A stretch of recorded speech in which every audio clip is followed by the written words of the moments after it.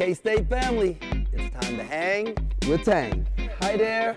Sharing gifts. Thank you. Man, this is awesome. I am so thankful you guys invited me. And so what's your name? Cynthia. Where's your favorite place to travel? I like going warm places, like the islands. A vacation to me is go someplace and have no schedule. A vacation to my wife is have it planned from 8 a.m. to midnight and So we call that an adventurous vacation, and we have a relaxing. So every other year we do an adventurous vacation or we do a relaxing vacation. We flip-flop.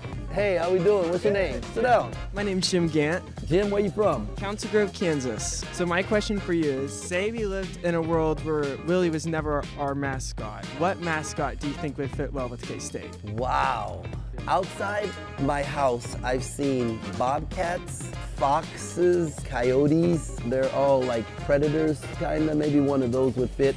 But yeah, we'd never want to change Willie though. Hey, Coach. Hi, how we doing? I'm good, how are you? Well, what's your name? I'm Abigail Solberg. What was going through your head? What emotions were you feeling the Texas Tech game when they played Sandstorm and the students chanted KSU? Okay, truth, like we were in a timeout, and I normally don't hear anything going on during the timeout. But when Gene Taylor told me afterwards that they did it, I felt like a proud dad.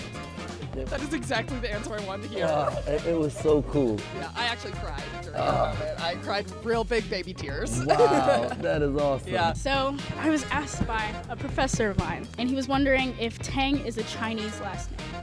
Yes, it is. So I was born in Trinidad. My grandfather, who I never got to meet, is from China. And my dad's mom is black. And then my mom's parents are both Indian. I'm Asian on both sides. There's a verse in the Bible that's where Paul says, I become all things to all men if by some means I might win some.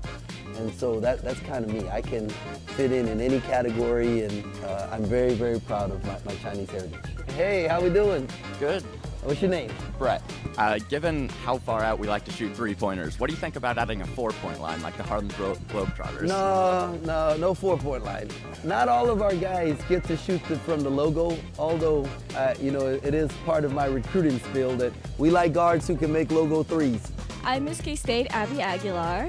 Miss K-State? Yes, sir. Congratulations. Thank you. Oh, man. So my question for you is, what is the most inspirational thing that your players has taught you? How they've been open their hearts to each other, right? And to see the connections that have been made within the team and how much they care about each other, that's been really cool to see guys in such a short period of time be so vulnerable. Everyone's really excited about the new court that we're gonna get. If you could design it, what would it look like? Oh, you don't want me to design it, I'm colorblind. Gene, the students want, what I've heard is that we want multiple centers of the court. So like in different games, we could put a different logo in the middle. How does that sound? I love that. And our engineering students are willing to design it for free. Okay, you just have to come up with the rest of it, Gene. All right. That's awesome. So great to talk to you. Nice to talk to you too.